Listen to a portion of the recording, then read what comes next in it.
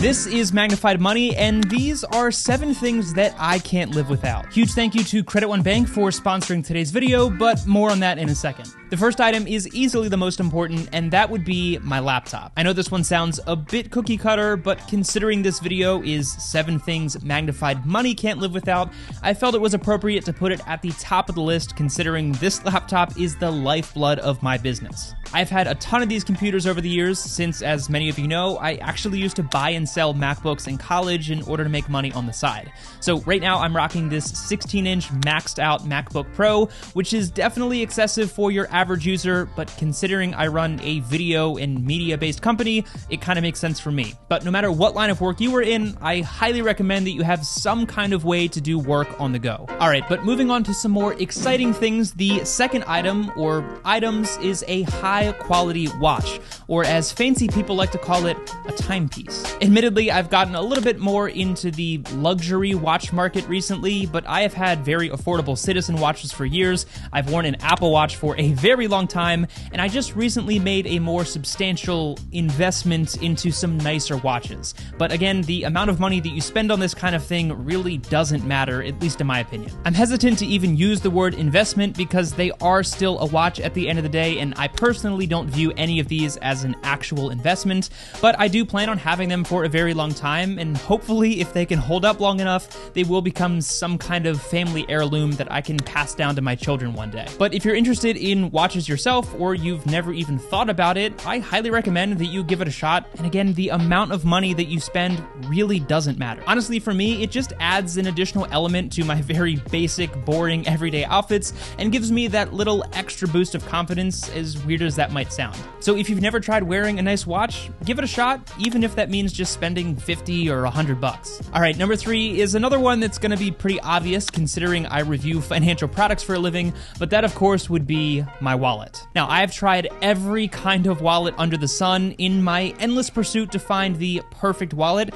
which at this point I'm pretty sure doesn't actually exist. But right now I'm rocking this very simple MagSafe wallet, which holds 3 cards and just magnets to the back of my phone, but I've also used pop-up wallets like this in the past, and honestly, I still haven't found the perfect wallet, but I'm very minimalistic, so this setup works well for me. Alright, I get that that's another very basic item that a lot of you probably carry yourself, but another item that I carry with me every day that many of you can probably relate to is an iPhone. And in my case, I have the iPhone 13 Pro Max right now, so sorry to all of my Android lovers out there, but honestly, I've always been an iPhone user, and if it wasn't already obvious by some of the items here, I'm kind of an Apple fanboy. Obviously, I carry a phone for the same reasons that all of you carry phones, and while I'm not into social media as far as being a consumer, which is hilarious considering I make a living posting on social media, I still use this to run my business, answer emails and comments, and all of that kind of stuff. And like many of you, whether it's good or bad, I probably interact with this item more than any other item on your average day,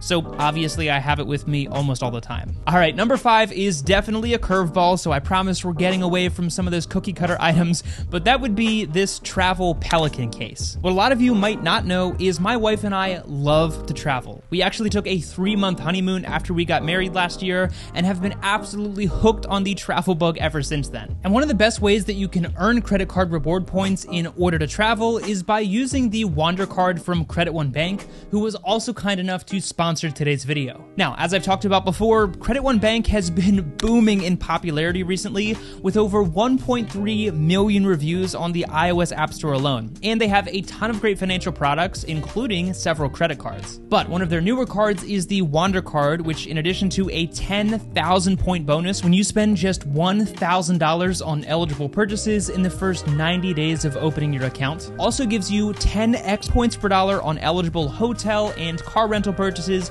made using the Credit One Bank travel partner, 5x points on eligible travel purchases like flights, hotels, gas and dining, and 1x point on all other purchases. Your Wander card points can of course be redeemed for travel, just like my wife and I do, but you can also use them as statement credit applied directly to your account, and even used to purchase things like merchandise and gift cards. The Credit One app in general is incredibly sleek and easy to learn and allows you to manage all of your different accounts and credit cards right from your smartphone or smartwatch. Plus, you can track your credit score and set up custom widgets to keep an eye on your account details at a glance right from your smartphone's home screen. So if you want to check out the Wonder Card from Credit One Bank or any of the other awesome financial products that they have, then I will leave a link for that down in the description below. But like I was saying, as a full-time creator, it is really important that I can keep producing content for all of you, and as someone who values high-quality content, recording on an iPhone is just not gonna cut it. So I've spent a lot of time and money figuring out how to fit a multicam 4K setup with clean audio into this carry-on size suitcase,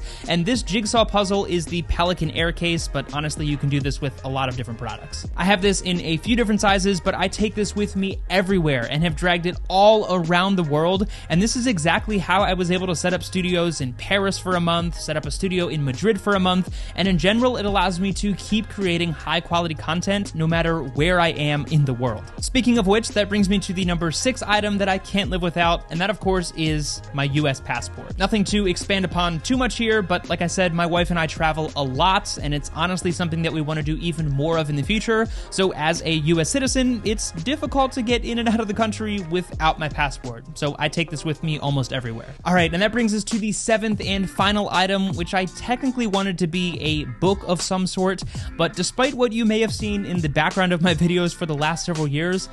actually not that big of a reader. But I am absolutely a lifelong learner, and I am almost always listening to some kind of audiobook or podcast no matter where I am. So instead of the 7th item being one of the books behind me, I actually put my headphones on the table, and I have so many different headphones that I keep everywhere so that I'm always able to be listening to something and learning and expanding on my skills. I have some of these larger over-ear headphones, I have different AirPods that I keep everywhere, again, so I can always stay plugged in and be working on my skills and learning something. I know, also a very cookie cutter item, but as someone who is obsessed with lifelong learning, I absolutely love reading or listening to new books, and with how busy I am, it's a really easy way to just throw on an audiobook or a podcast in the background while I'm doing some more simple surface level tasks. And anyone who knows me knows that I also tend to misplace things, especially tiny little items that can fit in your pocket, so like I said, I kind of keep these everywhere just so I always have a way to be plugged in and learning. So there you have it. Those are the 7 items that I can't live without, and this is definitely a pared down list,